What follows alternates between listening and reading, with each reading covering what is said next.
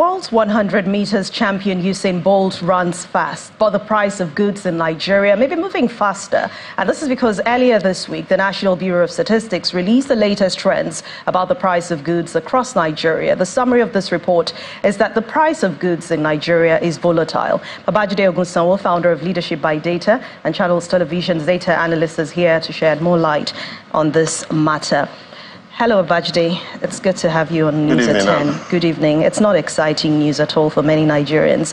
And according to the National Bureau of Statistics, as I stated there, the average price of goods has already increased by 29.9%. This is when you compare it to what it was in January 2023. I mean, is this a surprise? It depends on how you want to look at it. And yes, it is a surprise on one hand, and there are other things that don't surprise me. But let's look at it from our outlook. When we're here first week of January and we looked at the outlook, the inflation outlook for 2024, and if we take a look at what we had discussed some weeks back, it is consistent with the numbers that the Bureau of Statistics is reporting. And if we take a look at that, to look at what were our estimates, we had looked at it that we looked at previous years. We remember last year, 2023, inflation was 22%. So the estimate for January this year was 29%. The National Bureau of Statistics has come out to say it is now 29.9% on the border of 30%.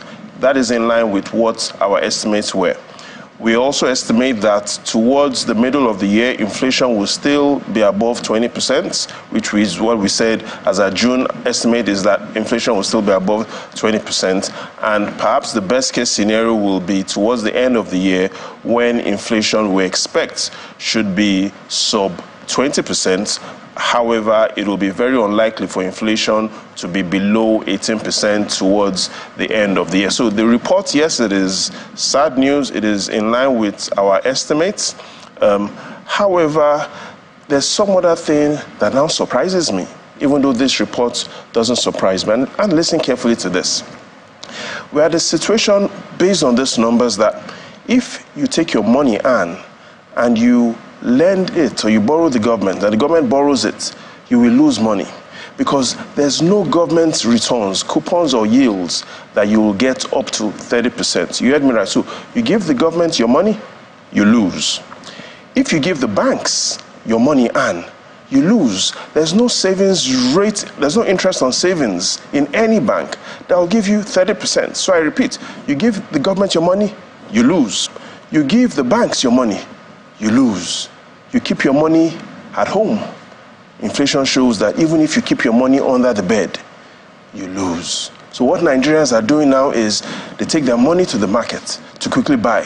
But they've realized that the price of goods yesterday and today has changed. So in all scenarios, you lose. So what Nigerians are discussing now is, which of these losses are you willing to take? And that is the sad situation where we find ourselves. You take the money to the government, you lose. You take it to the bank, you lose. You keep it at home, you lose. You take it to the market, you lose. In all scenarios with the Naira, we are now facing losses. But Babajide, there's a difference between having numbers and checking if those numbers are really what it is right now, because some Nigerians have complained that they do not agree with the numbers that the Statistics Office is showing compared to what the market price or prices of goods and services at the moment. Are these statistics reflecting the current situation for a normal Nigerian? I mean, every Nigerian. So you're right. For a lot of Nigerians, the price of goods, depending on what they are buying, has moved significantly more than 30%. For some, it's 50%. For some, depending on what you're buying, is as much as 70%. Diesel prices, prices of imported goods, prices of rice. So it depends on what you're buying. What the National Bureau of Statistics is trying to do is to look at a national average, looking at not just Lagos or the Southwest or urban or rural areas, trying to look at a national average of basket of goods and comparing those prices to what it was last month and to what it was last year. However, and despite the effort of the National Bureau of Statistics, we still have issues on the quality of goods in that basket of goods by the National Bureau of Statistics. One major issue Nigerians are having right now is food, because that is where most Nigerians spend their money. And if we take a critical look, and if we take a very critical look into the report of the NBS, it allows us to see 10 states where the prices of foods are skyrocketing. Look at what's in front of you. These are the top 10 states where families are feeling the pain on prices of food. 8 of these top 10 states are in southern Nigeria. Kogi, Kwara, northern Nigeria, food inflation above 40%. In Rivers, food inflation this time last year compared to what it is today, more than 40%. Same thing, Akwa Ibom, Imo, Osun, Ekiti, Ondo, Abia.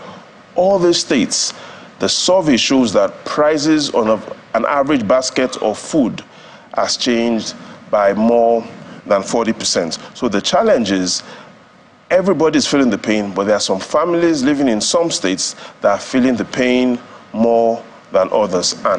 But how much influence will these inflation statistics give about the performance of the government? You know, public perception is important. And to put this in context, we need to look at how important and how significant this 30% number is. And if we take a look at what inflation has been at the beginning of the year, since Nigeria started this Fourth Republic, I'm talking about taking a look at the inflation numbers released by the National Bureau of Statistics every period, January 2000, January 2001 till date. And the report shows that this January inflation numbers, hear me correctly, this January's inflation numbers are the worst Nigeria has had since return to democracy in 1999. You heard me right. These inflation numbers are the worst numbers we've had since our return to democracy. And that fact will be giving the president sleepless nights. Looking at what it means compared to what other presidents have achieved, looking at what it is compared to what it was since 1999 allows us to see that the situation is bad.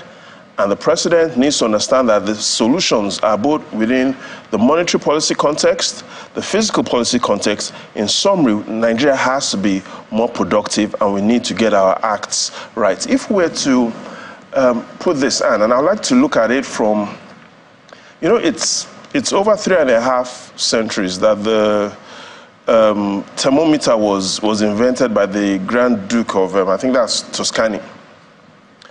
And I have this for you here. Let me just bring it up. Okay. You see, this ordinarily is used to measure the temperature. Yeah. But today, you can imagine if we put this into the bank balance of the average Nigerian man. Do you know what sort of reading you'll get? What I mean, Anne, is that based on today's inflation numbers, the bank balance of the average Nigerian man, if we check the reading, is on life support.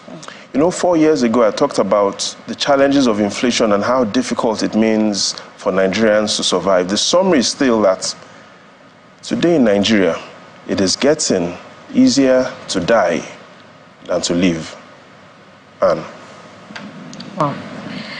Okay, I'm sure that thermometer will be showing red on so many people's. But I don't know what it will be showing on your own bank balance. But for a lot of Nigerians, the common man, this thermometer is showing that the bank balance of the average Nigerian is really on life support. And clearly the government has to look at the numbers, has to keep its eyes on how these trends can come down. And to put this in another perspective, just as you quickly round up, Nigeria's inflation numbers, 30% in a year, is what takes the United States sometimes 15 years to get to. So the rate at which prices have changed in Nigeria within 12 months is the same rate that will take the United States and similar developed nations 15 years to get to. So in simple terms, that is the reason why I talk about you give the government your money, you lose. You take your money to the bank, you lose. You keep the money at home and you lose. And if you now take the money to the market and finally you lose. All right. Thank you very much, Babajide Ogunsowo, founder of Leadership by Data and Channels Television's data analyst, for your exciting contribution, as always, on the news at 10. And pleasure is all mine.